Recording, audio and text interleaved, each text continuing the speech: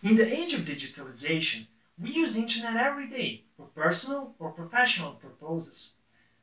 But the question is, are we aware of all the information we share while surfing the internet? When we walk on the deep snow, we leave traces in the snow behind us, right? This is exactly how internet users leave their digital traces online, such as topics or terms they search for, the content they read, listen, or watch, or information they share on social media. All these data concerning our personal interests are collected and stored by various internet services.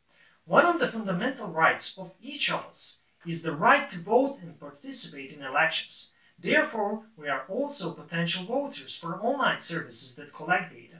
Voter behavior on the internet is one of the important sources for marketing agencies dealing with political campaigns. This is called the political profiling of voters. Data is collected to gain insight into user behavior patterns in order to create personalized policy messages.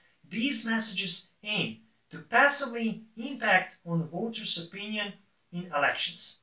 Since 2018, in the countries of the European Union, the General Data Protection Regulation, or GDPR, protects its citizens while they are in an online environment.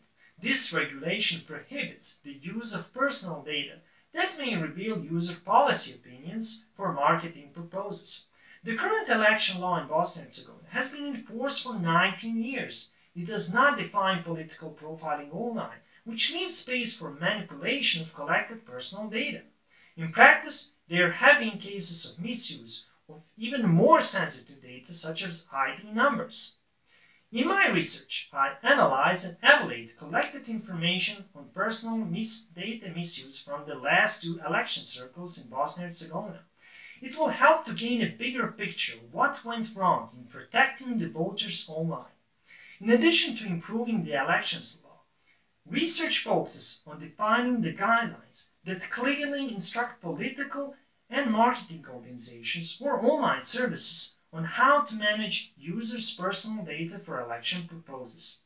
Ultimately, this research will present a more innovative technical model for monitoring the legal regulation of online campaigns by competent authorities. It aims to contribute to a more reliable and transparent future electoral process in Bosnia and Herzegovina. Because when we talk about our personal data online, we must be protected not only as internet users, but also as voters.